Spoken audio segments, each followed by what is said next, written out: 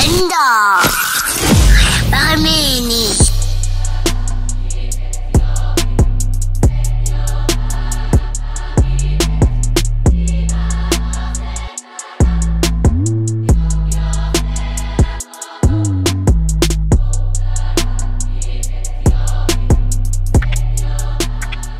But nice, you know?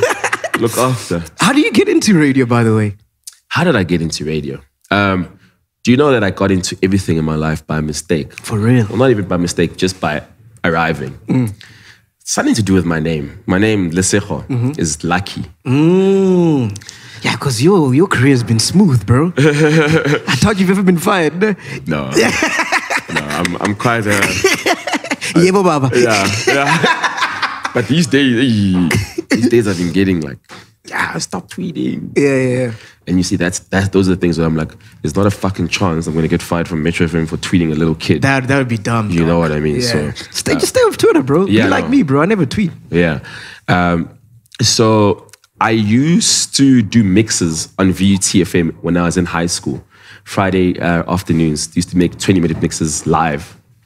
I would leave school. I had a friend who was at varsity. She'd pick me up and take me to the university to go do my mix.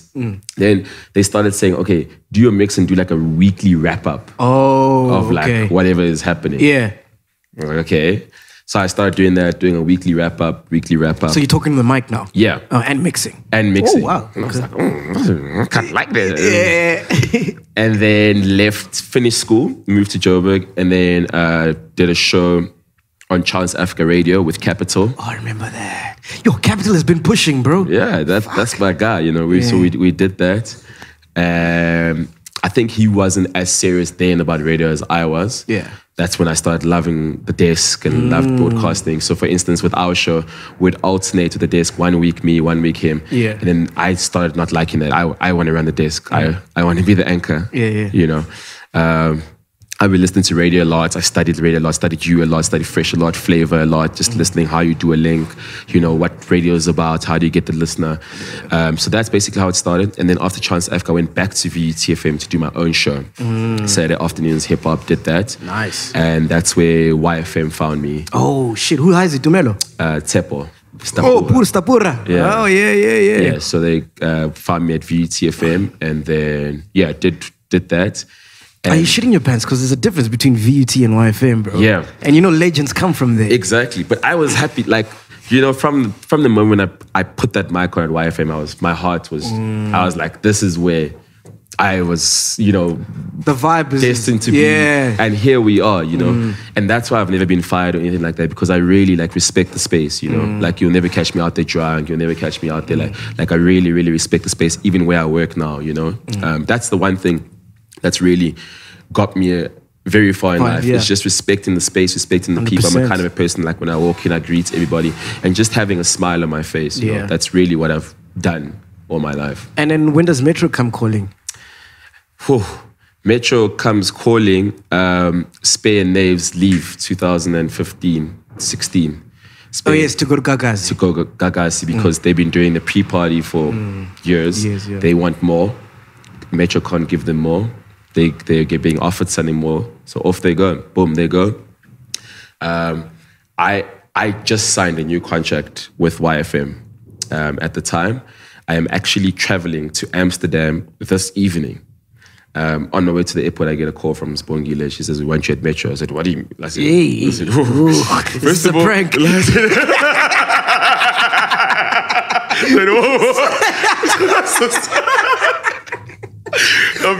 Because I'm thinking two things. I'm on my way to Amsterdam. I need to get on the flight, number one. Number two, I just signed a new contract at YFM. Yeah. She's like, no, fly, hit me back when you land. Yeah.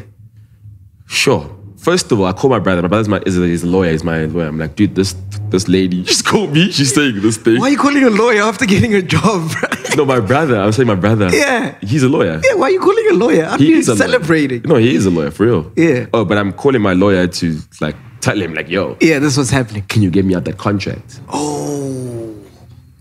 Can you get me out the YFM contract? Yeah.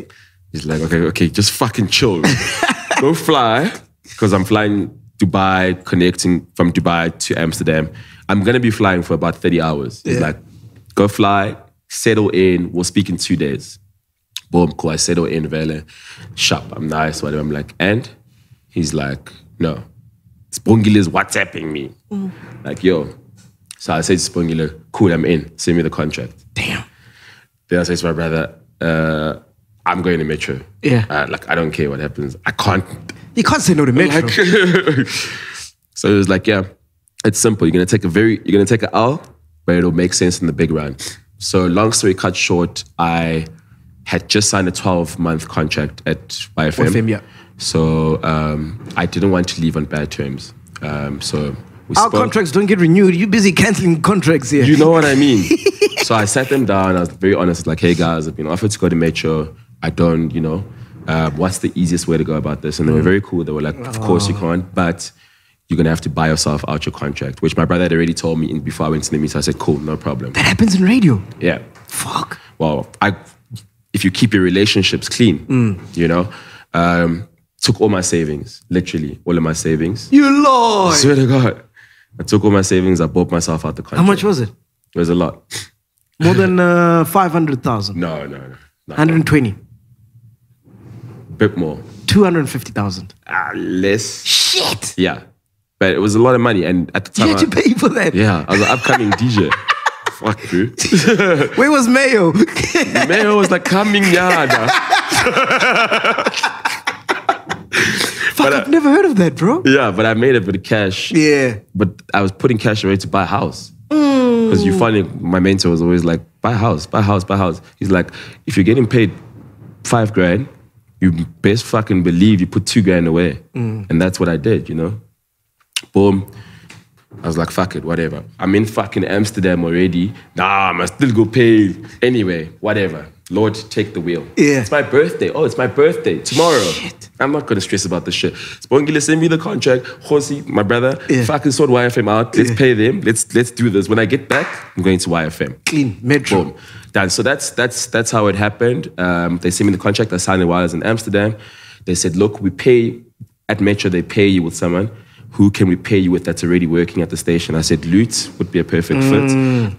However, I'm not going to leave YFM being an anchor to come be a co-host. Oh, yeah. So you made that clear. Yeah, we can join, but, it's your show. Yeah. But then with time, Lute wanted to learn how to run the desk, so I didn't mind. I was like, actually, it's chill. 1 week on, 1 week off. I mean, now I broadcast from home. I'm not even running the desk anymore. Oh, shit. Jaws is running the desk for me. Yeah. I'm broadcasting from home, which I actually kind of like. I really, really like it. So why did she leave? So what happened was our show used to be 6 to 10, 4 hours. And then I just started telling Metro that like, yo, man, 4 hours is a lot to be on air on a Saturday evening. What? I used to do 6 hours, bro. Yeah, but like I got a gig as well, like I have gigs, I'm traveling, I'm doing all types of things. And also it just became like, I didn't want the show to drag. I always wanted a punchy show, In and out. Yeah, so 2 years of just like your strokes. Hey.